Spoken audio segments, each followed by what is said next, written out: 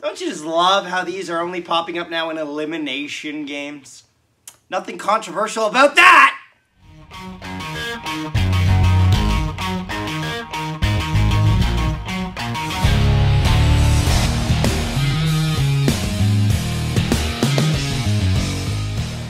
Good morning, afternoon, and evening, ladies and gentlemen. My name is Zachary Nolan, Carter Nolan is behind the camera. Yes, Welcome I am. Back to another episode of Goal or No Goal, where we talk about controversial goals or non-goal calls, and I just give my thoughts on it. I break it down. I say why I agree or disagree with what the league decided. So let's talk about this one. Game 5 may not sound important until you realize Edmonton is up 3-1 in the series over the Calgary Flames. It's been a back and forth affair. We streamed this game, actually.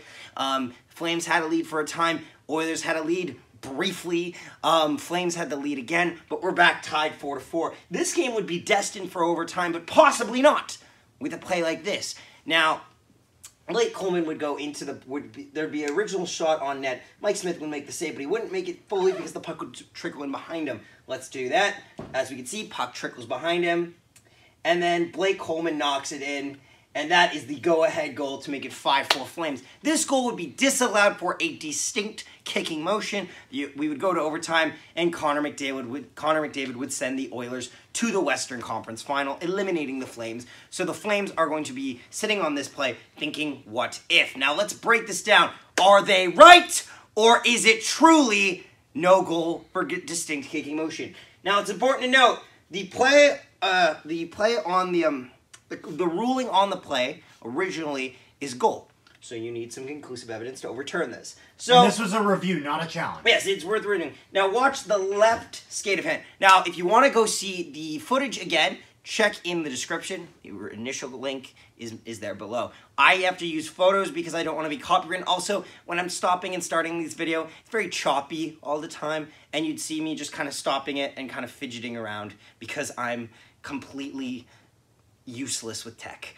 But anyway, puck is behind Mike Smith. Now, it's worth noting, there's a decent argument to say to this, that this puck is going to go in regardless.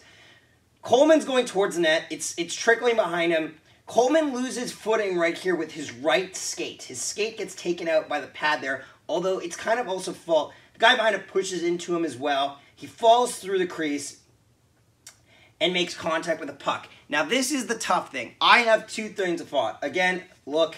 Now, is there an extension of the leg? Slightly. However, it's worth noting that he's only standing on one leg. So it's kind of like fully committing to it. Otherwise, he's also trying to balance himself as well. So this is a tough one. To say it's a distinct kicking motion is tough, but what do they mean by distinct kicking motion? What they're really saying is it looks like a kicking motion. The distinct part is just to try to give flavor to the call. What I think on this play is I have two different thoughts, and honestly, I'm kind of torn, but I really want your guys' thoughts in the comments. Here's the way I see it. If you're thinking about it from review standpoint, you see a kicking motion because his leg extends forward. However, if you think about it and think logically speaking, he's only standing on one leg. The guy is pushing from behind him. And also, too, it is hard as frick to be able to kick it in while standing on said leg. He would almost fall completely out. So he goes forward with it. And it's a very short amount of time he has to make that decision. Yes. Also, too, it's worth noting to say that, like, if you think about it logically, you think, well, maybe this should count. Now, granted, I'm not totally sure. I think if you're going by the definition of the rules, and for extension purposes, you technically disallow it. But if I think you look through the logic of the play that's going on and the situational awareness of it, without, like, even through the lens of seeing what's going on, I think you might say that this could count. I want to know your guys' thoughts in the comments down below. Honestly, I'm open to any suggestions on your guys' thoughts and opinions on this call. Let me know down in the comments. I'd love to hear it. I hope you guys understood where I was coming from in this breakdown, and I hope this kind of maybe helped ease some of the clouds of confusion, perhaps, that are laying on this play. And yeah, once again, thank you so much for watching. Don't forget to leave a like on the video. Subscribe if you're new to the channel. It really means a lot to us. Helps us out a lot. And yeah, we'll see you next time.